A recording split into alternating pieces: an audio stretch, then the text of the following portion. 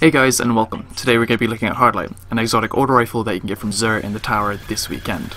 Although this mightn't be the most powerful auto rifle in the game, you'll want to pick it up because it has a few unique perks and traits that you're going to want to have in your arsenal. First things first though, this weapon is strictly CQB. You will not be long ranging with this weapon or cross mapping. This is strictly for close to medium quarters. One of the very unique perks about this weapon is the fact that it behaves much like a pulse rifle, in the sense that when you insert the magazine you do not need to cock the hammer, as you do with every other auto rifle in the game. This means less time reloading and more time shooting. Although this weapon has very dramatic recoil, as long as you stick within your effective range, it should not become a problem.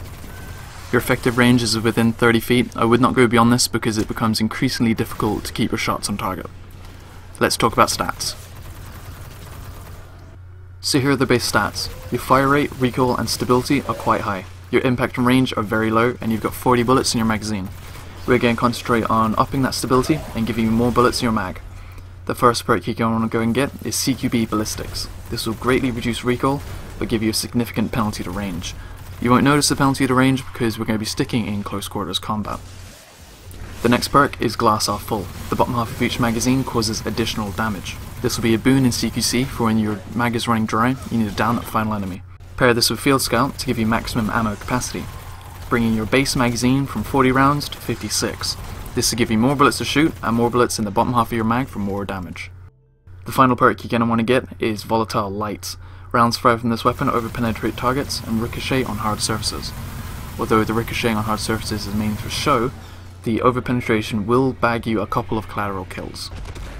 One final trait to note about Hardlight is that this gun is incredibly fun to use. This is something that is widely overlooked in the world of Destiny. In my opinion, if the gun isn't fun to use, it's not a good gun. The overall look and feel of this weapon makes me think of weapons from Borderlands, which makes it incredibly fun to use. Although this has been hit by the recent nerf to auto rifles in Destiny, this is still a very strong weapon and I would highly recommend it to anyone looking for an exotic auto rifle in their collection. My final thoughts on this weapon is that Hardlight is a must-have for any Guardian. Although it mightn't be the most powerful, it is the most enjoyable. This has been my Destiny showcase on Hardlight. Hope you guys enjoyed. If you did, please leave a like, favourite, subscribe for more, and I will see you guys next time. Goodbye.